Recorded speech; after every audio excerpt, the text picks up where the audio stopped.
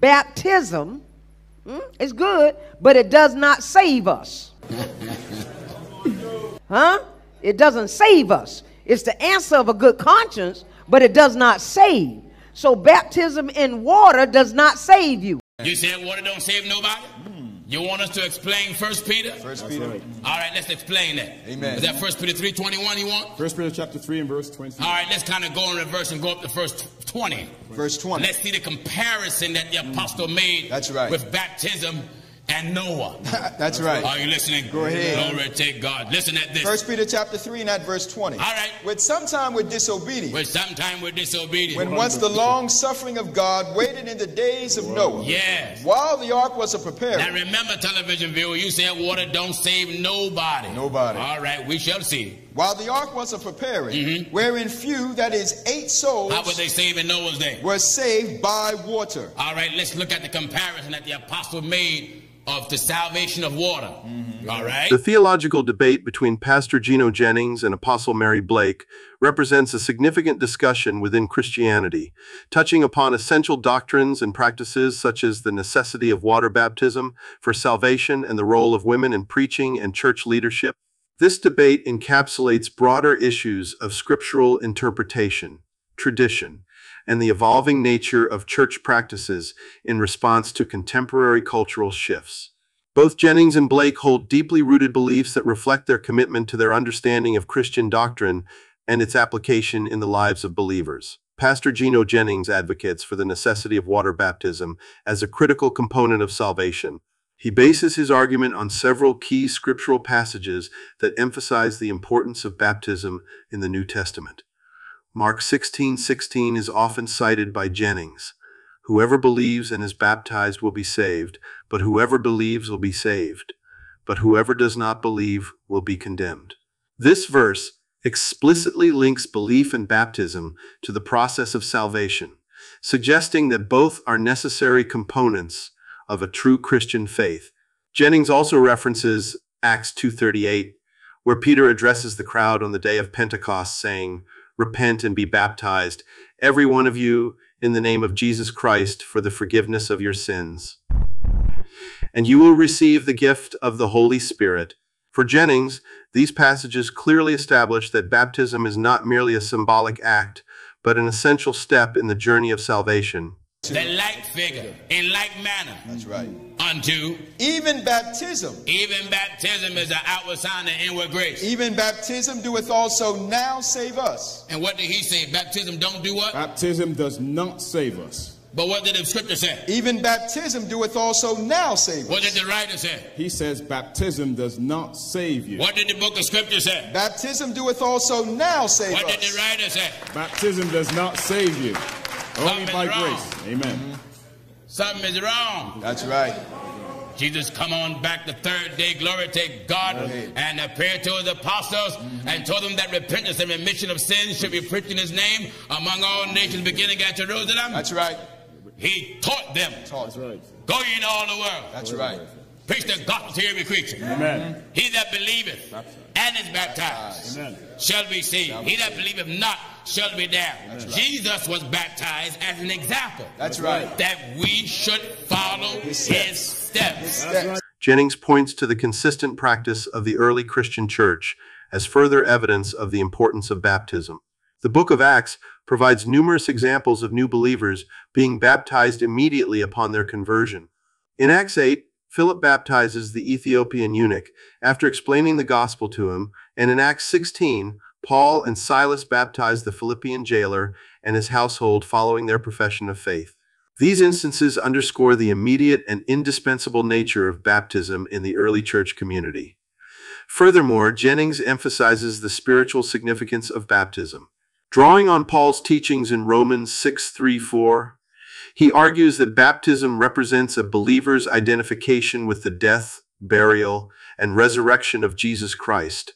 Or don't you know that all of us who were baptized into Christ Jesus were baptized into Christ Jesus, were baptized into his death? We were therefore buried with him through baptism into death, in order that, just as Christ was raised from the dead through the glory of the Father, we too may live a new life. This passage highlights the profound spiritual reality that baptism signifies, marking the believer's transition from an old life of sin to a new life in Christ. I want to make it very clear that he is not talking about water baptism. He's talking about being born of the water and the blood and the Spirit. St. John 19:34. But one of the soldiers with a spear, this is Jesus on the cross, he took a spear and pierced his side. And forthwith came there out blood and water. Blood and water came out of Jesus' side. Apostle Mary Blake offers a contrasting view, arguing that salvation is achieved through faith in Jesus Christ alone, without the necessity of water baptism. Blake's position is rooted in passages such as Ephesians 2:8-9, which states, "For by grace you have been saved through faith, and this is not your own doing. It is the gift of God, not a result of works, so that no one may boast." Blake interprets this scripture to mean that salvation is a gift of God's grace received through faith, independent of any physical act, including baptism. She might also reference the account of the thief on the cross in Luke 23:39-43, who expressed faith in Jesus and was assured by Christ that he would be with him in paradise, despite not having been baptized. This story is often cited by those who argue that faith alone is sufficient for salvation, illustrating that the thief's faith, rather than any ritual, secured his place in paradise.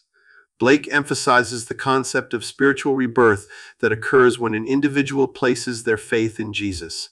She believes that this rebirth, often referred to as being born again, is the true marker of a believer's salvation. In her view, water baptism is an outward sign of an inward reality, but not the determining factor of one's salvation status. Blake might draw on 1 Peter 3:21, which describes baptism as not the removal of dirt from the body, but the pledge of a clear conscience toward God.